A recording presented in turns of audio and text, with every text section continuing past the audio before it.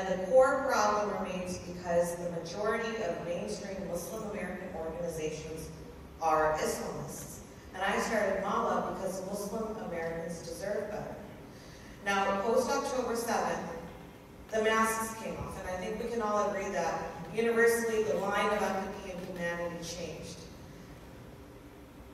What I found to be so deeply disturbing was that simply sharing empathy or reaching out to support our Jewish American brothers and sisters, somehow that translated into supporting and signaling a signal of support for bombing Gaza.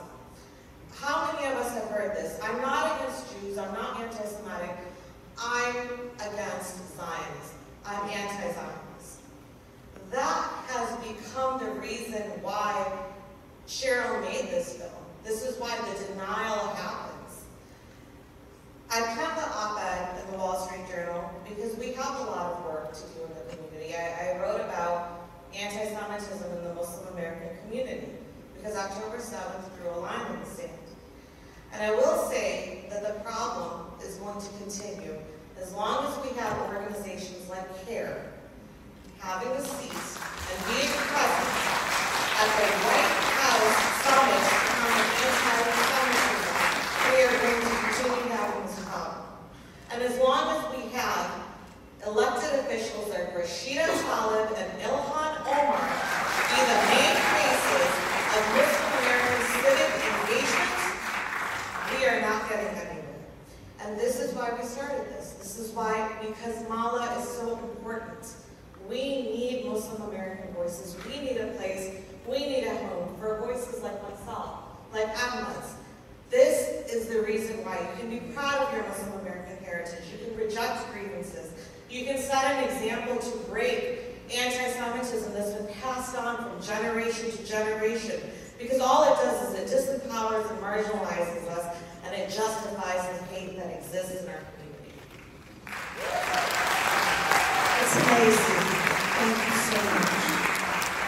Can I just briefly say that thanks to Zainab reaching out to me soon after October 7th, she got me an op-ed, helped me get an op-ed in the Wall Street Journal, helped me get in front of multiple organizations, get to the Oslo Freedom Forum. So I'm incredibly, this is the idea of creating a new political home for people that are outside the binaries, and I'm really grateful for Mala, and I'm grateful for Zainab, and the like-minded Arabs and Muslims who are rejecting the binary thing. No, I absolutely agree with you.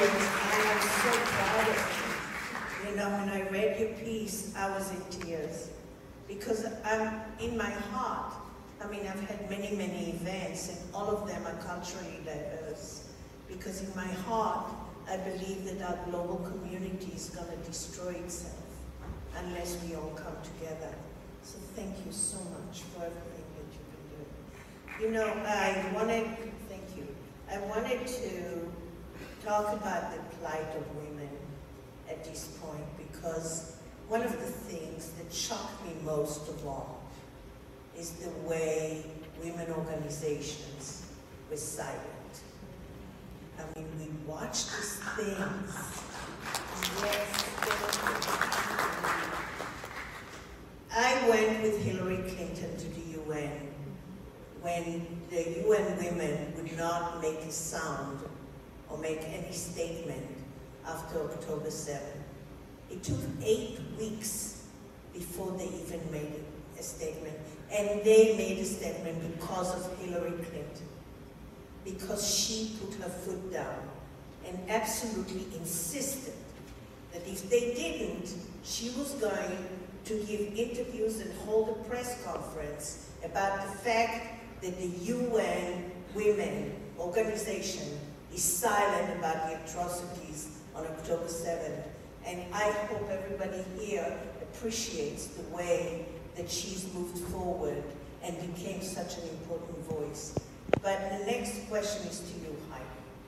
First of all, why is it that UN women were silent for so long? And in fact, the first statement was really minimal and really didn't go into the proof that these things really happened until 6 months from the date of her.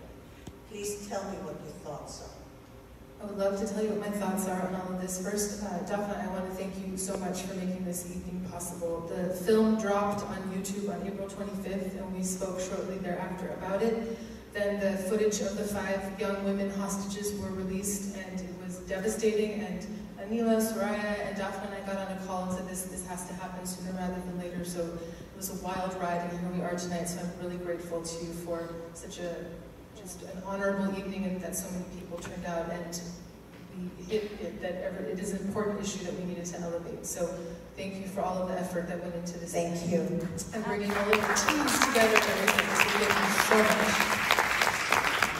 I also need to share that I've been doing work with Women's Voices now for 12 years, and my job is to watch films about atrocities against women all over the world. And something that arises from that experience is seeing that no matter who you are as a woman, what country you come from, religion, race, creed, whatever your multiple identities are, violence against women is universal and is the same all over the world.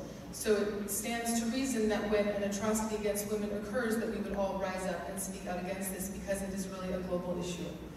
So the silence of UN Women shocked me, as did the silence of women's rights organizations all over the world, because everything I thought we were going toward apparently was a lie, and I'm still recovering from this and carefully figuring out who are the allies in this work and how do we move forward at this time.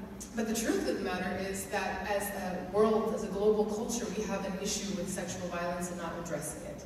So it is actually the best time in the world to be a woman. You have access to economic opportunities, education, political representation, but the one statistic that only gets worse is violence against women. Before the pandemic, it was 1 in 4 women in the world will experience violence in their lifetime.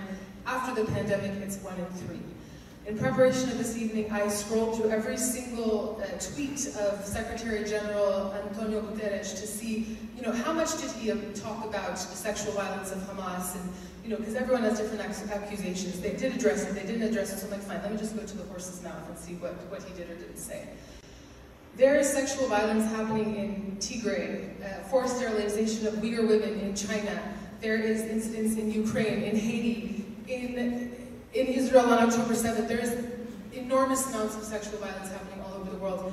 He doesn't mention any of those things in his tweets. Actually, sexual violence committed by Hamas gets about 4 or 5 since October 7th. So comparatively, the issue is actually on his mind. At the same time that he was finally making a statement publicly around November 29th, at the same time, UN peacekeepers who had traded services they were supposed to provide to women in the DRC for sex were finally being brought to justice. And he didn't tweet about that. That would have been a real effort to show we are serious about addressing sexual violence in the world. So this is a global women's rights issue. It is not surprising that the UN was silent on it. What was surprising was that the rest of the world was silent on this issue. Yes. Yes.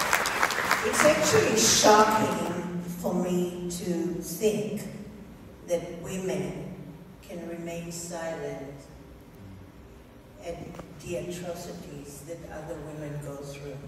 I was just privy to a documentary, actually film, that was taken in Ukraine, by the rapes and violations and violence against young women that are trying to cross the border. It is horrific, and not one word is mentioned in the news about that. And not one women organization has done anything about it. So it is horrific to think that women can be treated like that and that it's normalized. So my question is to you, Anila. You have gone out of your way to lead Muslim women organizations into standing up for the women that have suffered so much on October 7th, and generally for women that are suffering from violence against them. Can you please talk about what you guys are doing? Thank you so much, Daphne. I'm so happy to be here, to see so many diverse faces listening to our story, because that's what we want to do. I want you to look at those, imagine the faces of the criminals, the butchers that you saw in Cheryl's documentary. What kind of husband, father, brother do you think they are? Isn't that so sad for the Muslim women of the world? That those are the men that are representing Islam? And young people on campuses are thinking Hamas is the savior of the Palestinians? Give me a break. What has happened to us? That we have come to this, that today violence against women, atrocities committed by the world's biggest criminal organization, Hamas, Hezbollah, Muslim Brotherhood in America, and we have to tell people that these girls are telling the truth. Something is wrong in our moral compass, that we are not able to stand with these women and say, Hamas is bad for Palestine, Hamas is bad for Muslim women, Islam is going to suffer because of them. How do I know that, Daphna?